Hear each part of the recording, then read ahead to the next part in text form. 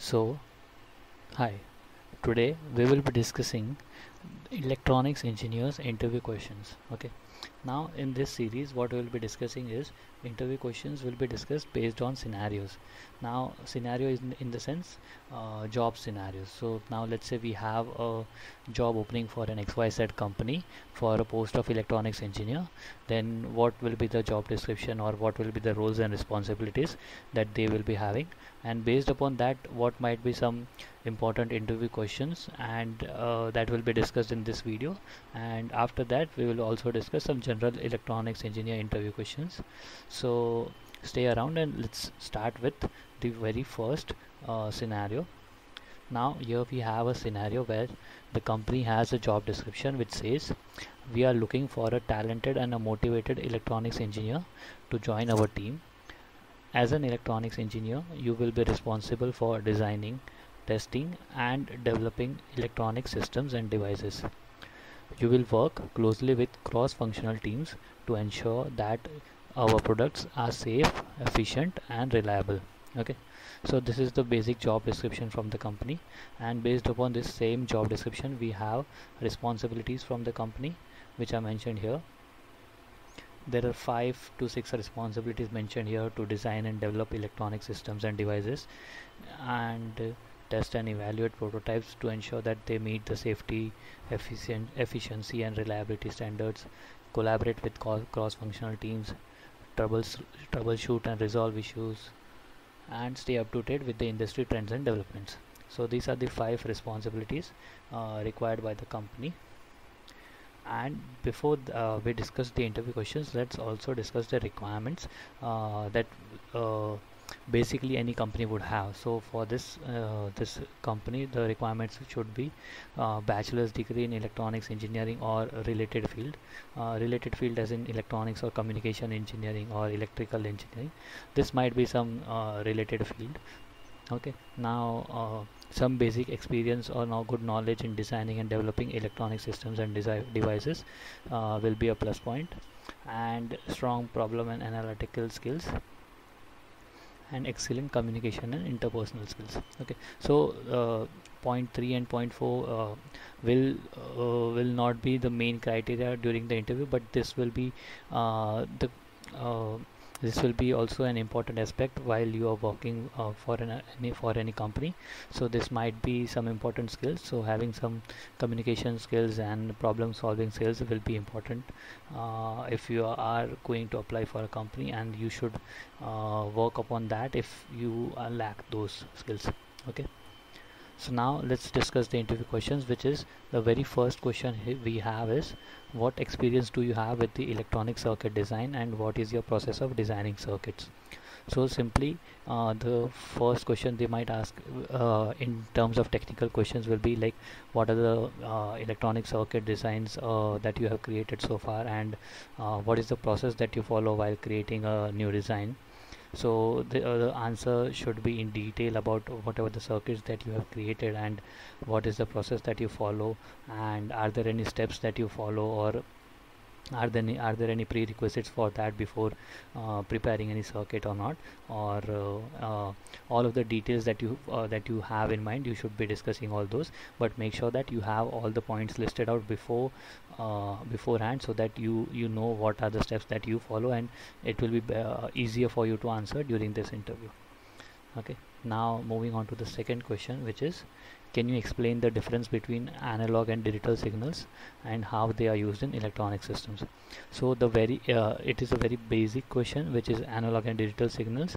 So though it is very basic, but still it is asked in a lot of interviews, and also it you are supposed to answer this in detail, like what exactly is this analog and digital signals, and what do you understand about these two types of signals, and how they are used in electronic systems.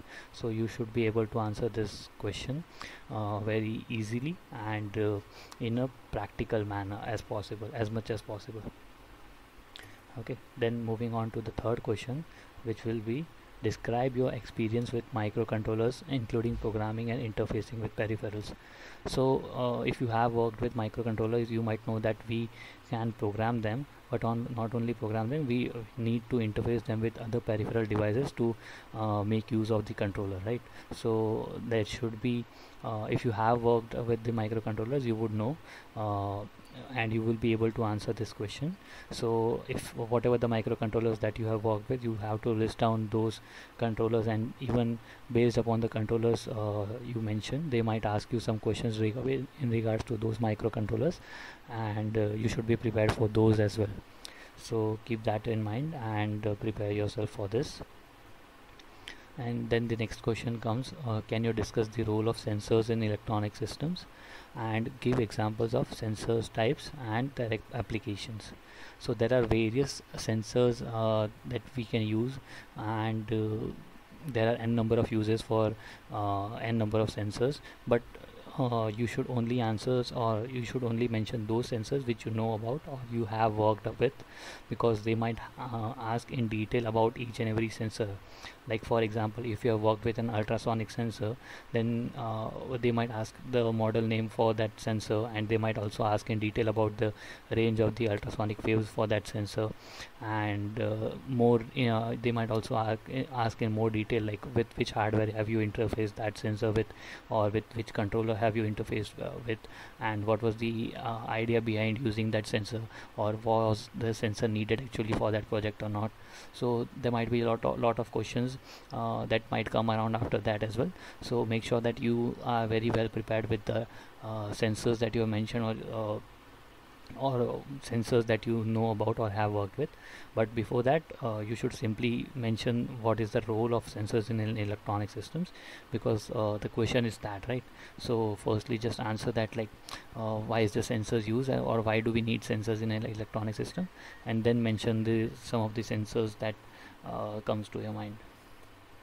Okay, then what is your experience with power electronics, and how do you manage power consumption in electronic systems? So this might be a very important question during the interview, and they might also not only they might ask you this question, there might be chances that they provide you hardware circuit and ask you some questions with regards to that circuit, and like they might also ask you like how is the power distribution happening in this circuit, or maybe some other example as well. But you should be prepared if you are applying for this particular type of job roles. Okay, because power electronics is a very major and important topic. So then comes the next question, which is, can you explain the concept of electromagnetic compatibility and how it is impacting electronic system designs? Okay, so you should be able to answer this as well, because not a lot of questions, not a lot of companies ask this question, but it is not a very difficult topic, or not a very ununderstandable topic. So if you just go through it once, and if you do not know it, you should be able to learn this in like not more than half an hour. So it will be easy for you to learn, and you can just prepare yourself before the interview if you do not know what this EMC is, and you can uh, answer this question. Okay, then comes the seventh question, which is, what is your experience with PCB layout design, and what considerations are important when designing a PCB? So PCB designing is an important aspect, and PCB layout designing is where we get stuck sometimes, or is where we are getting most number of questions asked during the interviews. So you will be, if you have worked with PCB designing and you have knowledge, you will be able to answer these questions, and they might still, like once you answer give a basic answer to this question, then they might also cross question your answers, and you might be able have to answer those questions as well. But whatever the answers you give for this question, you should be prepared for the upcoming questions as well. So make sure whatever you are answering these questions, like in whatever manner, you should know those things, or you should be aware of those things, and be prepared for the upcoming questions as well. Okay, And the next and the eighth question is, can you discuss the role of a firmware in electronic systems and describe your experience with the firmware development? So if you have worked with firmware development, then uh, you might be able to answer this question. This is very rarely asked questions, but based upon this job role, they might require you to know about firmware development, and since they will be asking you to design the whole product from 0 to 100, like from start to bottom, so you should know about each and every aspect. So firmware development is an important aspect as well. So this, for this job role, they might ask you, and if you are aware of this, it will be very good for you, or it will be a much more important plus point for you to get shortlisted for the further rounds.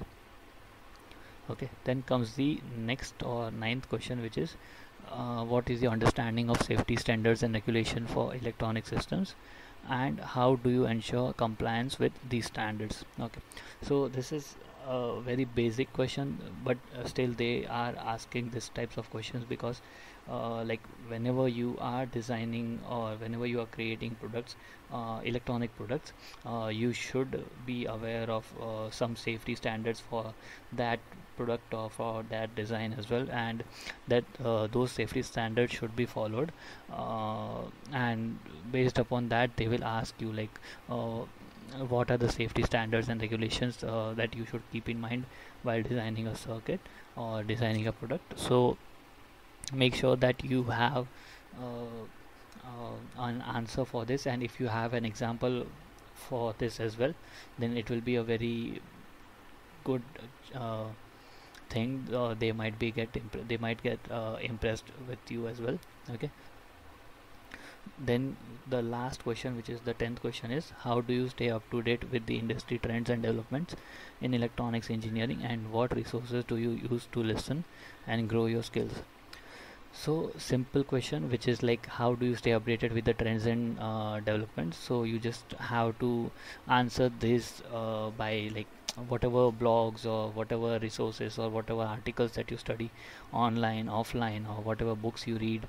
So you can just answer this in that manner, and just tell them like how do you stay updated, and like if there are any new tools that you have learned recently, new tools or new skills that you have learned recently, then you can tell them those as well, that these are the recent skills that I have developed to stay up to date in the market. Okay, so these are the 10 questions which are related to this particular job role or job scenario.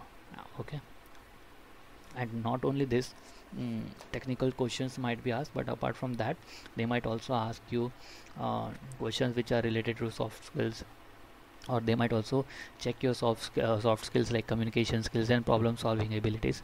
And also a very important aspect is that they might also ask you about your past projects, like if you are an engineer, so they might ask you about your final year projects or any mini projects that you have worked upon. So they might ask you like if you have worked on any projects, and again they might cross question you in detail about those projects as well. Okay, and about they might also test your behavioral uh, skills like work ethics, or how motivated you are, or are you willing to learn and adapt to new environment or not. So these are all other things that they will be testing while the interview. Okay, now apart from this, there are few more uh, questions that might be asked in general for any electronics job role. Okay, so I will just show them on your screen, and you might have a look around.